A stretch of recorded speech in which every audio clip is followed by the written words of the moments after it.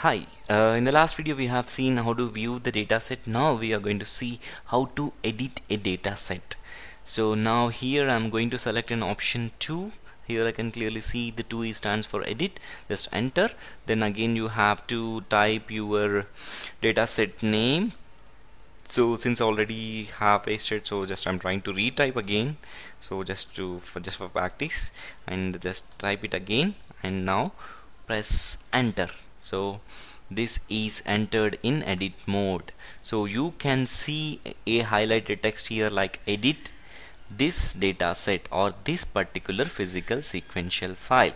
Okay, then press. In order to enter a data into this file, what you can do is type I here and then enter the data, enter the text here. Okay, I can simply say hey, yeah, I have created my first data set.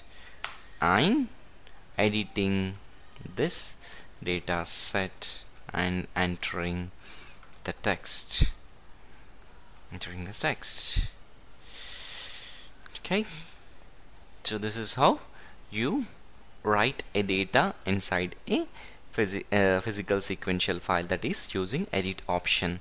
So again I go back to this, press F3, again press F3 so that it came back.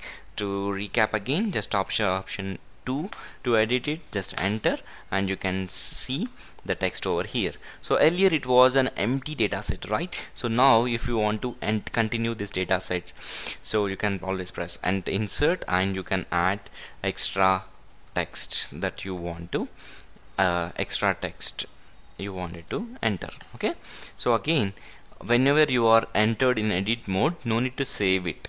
Okay, by default it will save the data, or we can use you can type a command called SAVE to save this data set. Okay.